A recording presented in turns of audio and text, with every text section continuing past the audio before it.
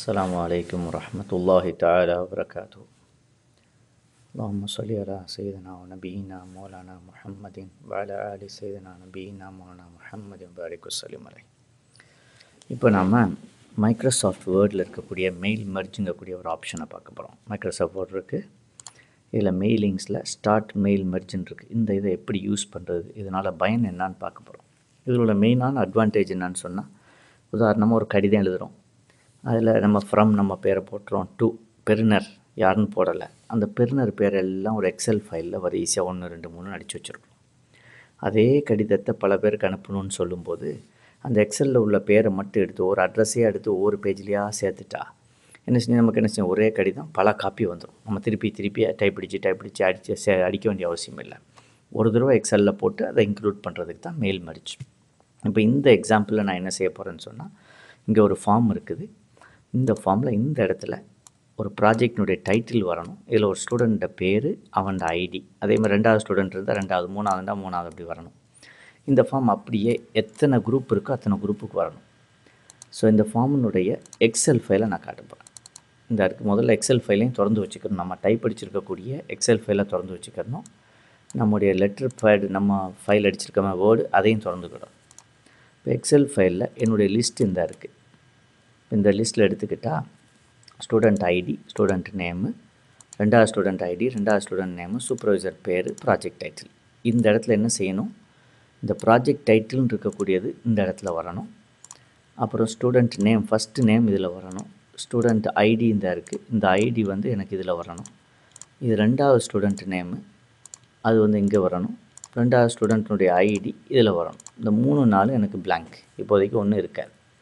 இப்படி வரணும்னு சொன்னால் நம்ம எப்படி செய்கிறது? இப்போ இங்கே பார்த்தோன்னு சொன்னால் நமக்கு குரூப் 1லேருந்து ஆரம்பித்து 22 குரூப் இருக்குது. இந்த 22 குரூப்பை நான் உள்ளே கொண்டு வரணும். இப்போ இந்த லிஸ்ட்டுக்குள்ளே வர வைக்கணும். அப்போ 22 பேஜ் இங்கே வரணும்.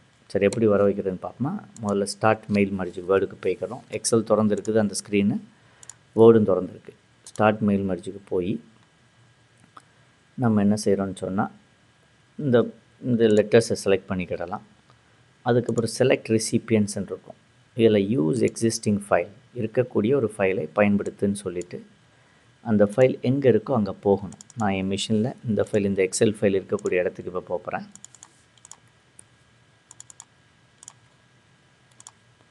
இந்த ஃபைலை திறந்துட்டேன்.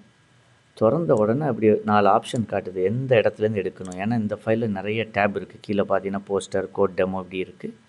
இதில் எது எடுக்கணும்னு கேட்குது. எனக்கு இந்த இதுதான் வேணும், student project student group list 2 அப்படிங்கிறது. இதுதான் குரூப் லிஸ்ட் 2, இது வேணும்.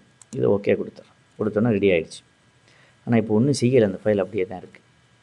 இப்போ இந்த இடத்துல போய் மவுஸை கிளிக் அடிச்சுக்கிட்டு ப்ராஜெக்ட் டைட்டிலில் இன்சர்ட் மெர்ஜ் ஃபீல்டு, இதில் போய் ப்ராஜெக்ட் டாபிக் நம்ம ஏற்கனவே சொன்ன மாதிரி இங்கே ஃபஸ்ட்டு லைனில் என்ன நேம் கொடுக்கணுமோ அது வந்துடணும். அதுக்கப்புறம் தான் நம்ம ஃபைல் வரணும். நம்ம என்ட்ரி, நம்ம டேட்டா அதுக்கப்புறம் தான் இருக்கணும். முதல் லைனில் என்னென்ன பேர் வரணும் அது வர வைக்கணும். ஸோ இங்கே போய் ப்ராஜெக்ட் டைட்டில் செலக்ட் பண்ணி இன்சர்ட்ஸ் ப்ராஜெக்ட் டைட்டில் இங்கே வரணும். இங்கே போனால் ஸ்டூடெண்ட்டினுடைய பேர் வரணும். ஆக நேம் 1. இங்கே போனால் ஸ்டூடெண்ட்டுடைய ஐடி 1. இங்கே ஸ்டூடெண்ட்டுடைய பேர் 2. இங்கே ஸ்டூடெண்ட்டுடைய ஐடி 2. இவ்வளோ தான் நமக்கு வரணும். இப்போ இது அவ்வளோத்தையும் செலக்ட் பண்ணிக்கிட்டு நம்ம என்ன செஞ்சுக்கலாம், சென்டர் ஆக்கிக்கிடலாம். அப்புறம் நம்ம இது கொஞ்சம் போல்டாக்கி வரணும் அப்படின்னு நினச்சோம்னா போல்டாக போட்டுக்கிடலாம். அதெல்லாம் நம்ம செட்டிங் தேவைக்கு நம்ம சாதா வேர்டில் பண்ணுறோமா அட்ஜஸ்ட் பண்ணிடலாம். இதெல்லாம் பண்ணியாச்சு. இப்போ இந்த ஃபைல் எனக்கு என்ன செய்யணும், எல்லாரையும் கொண்டு வரணும். திருப்பி அந்த மெயிலிங்கு போய் finish and merge, edit individual document, finish and மெர்ஜில் edit individual document கொடுக்குறேன். ஆல் ரெக்கார்ட்ஸ்னு கொடுத்துறேன். இன்னும் கொஞ்சம் வெயிட் பண்ணுங்கள்.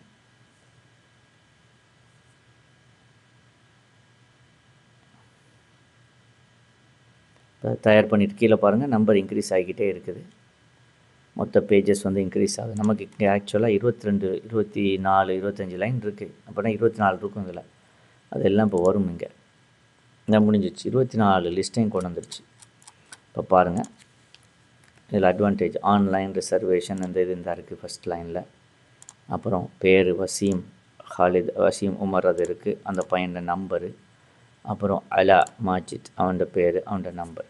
நம்ம போட்டு அந்த போல்டு கரெக்டாக வரல, வைக்கிறனாலும் அதையும் செய்யலாம். அதில் வேலை இருக்குது, அது கொஞ்சம் முதல்ல செஞ்சுருக்கணும், விட்டுட்டோம். சரி, பிரச்சனை இல்லை. இது ரெண்டாவது பாருங்கள், சாட் போர்டு யூனிட்டி ரெண்டாவது. இப்படி ஒவ்வொரு ப்ராஜெக்டாக இதில் லிஸ்ட் வந்துடுச்சு. இது இப்போ நம்ம என்ன செஞ்சுக்கலாம், பிரிண்ட் அடிச்சுக்கலாம்.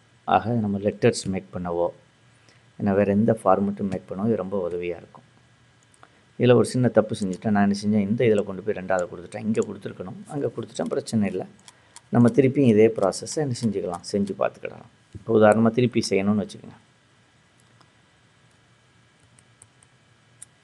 இது அப்படியே க்ளோஸ் பண்ணிட வேண்டியது. சேவ் பண்ணாமல் க்ளோஸ் பண்ணிவிட்டு என் ஃபைல் இந்த அடிக்கு தான் ஒரிஜினல் ஃபைல். அது தானாக வேறு ஒரு ஃபைல் க்ரியேட் பண்ணும், அதனால் பிரச்சனை இல்லை. இதெல்லாம் எடுத்துட வேண்டியது. எனக்கு இந்த இடத்துல வேண்டாம், அதே மாதிரி இந்த இடத்துலையும் வேண்டான்னு சொல்லி எடுத்துட்டேன். இப்போ இதில் போய் அதில் இதை போல்டு கொடுத்துக்கிறேன், இதையும் போல்டு கொடுத்துக்கிறேன், இதையும் எடுத்துருவோம், இதையும் எடுத்துருவோம். எல்லாம் எடுத்தாச்சு. நான் மீண்டும் அதே ப்ராசஸ் இப்போ செய்ய போகிறேன். இதில் போல்டு இருக்குது, இதில் போல்டு இருக்குது, இதுலேயும் போல்டு, இதுலேயும் போல்டு. சரி, இப்போ இதில் வந்து இன்சர்ட் பண்ண போகிறேன். மெயில் மர்ஜில் போய் இன்சர்ட்டில் போய் ஸ்டூடெண்ட் நேம் 1, ஸ்டூடெண்ட் ஐடி 1, இதில் வந்து ஸ்டூடெண்ட் நேம் 2, இதில் வந்து ஸ்டூடெண்ட் ஐடி 2 முடிஞ்சா இப்போ ஃபினிஷில் போய் எடிட் எல்லாம் கொடுத்துட்றேன். இதில் கொஞ்சம் தான் வரணுன்னா கொஞ்சம் வர வைக்கலாம். இப்போ என்னாச்சு, இதில் வந்து இன்னொரு தப்பாகி போச்சு. 2 தடவை ஒரே நேம் வந்துடுச்சு. பல இதுக்கு மேலே ஓவர் ரைட் ஆனதுனால பல இதுவும் சேர்ந்து வருது. ஸோ இதெல்லாம் நம்ம வரக்கூடாதுன்னா திருப்பி க்ளோஸ் பண்ணிவிட்டு முதல்லேருந்து என்ன செய்யணும், ஸ்டார்ட் பண்ணணும். இங்கே போகணும். பாருங்கள் 2 தடவை ஆகிப்போச்சு. எல்லாத்தையும் டெலீட் பண்ணி விட்டுட்டு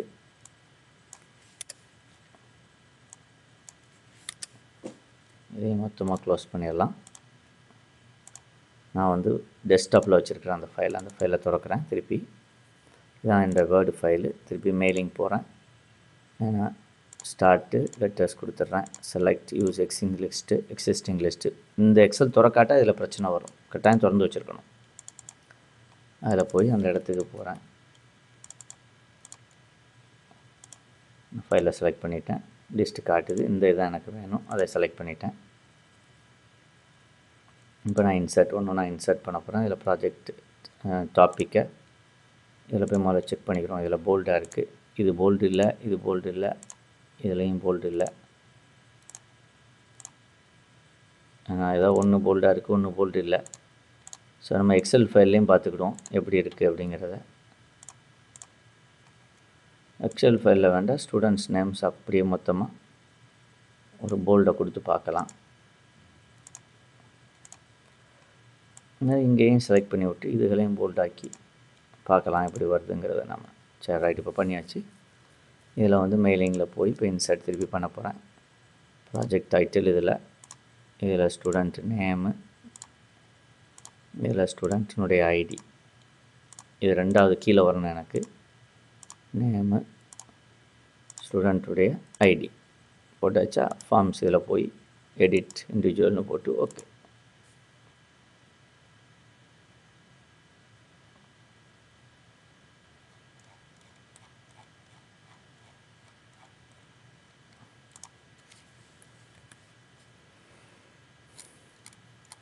எல்லா ஃபைலும் வந்துடுச்சு. இப்போ நமக்கு நம்ம எதிர்பார்த்த மாதிரி எல்லா ஃபார்மேட்டும் இப்போ வந்துடுச்சு. அதை நம்ம யூஸ் பண்ணிக்கலாம்.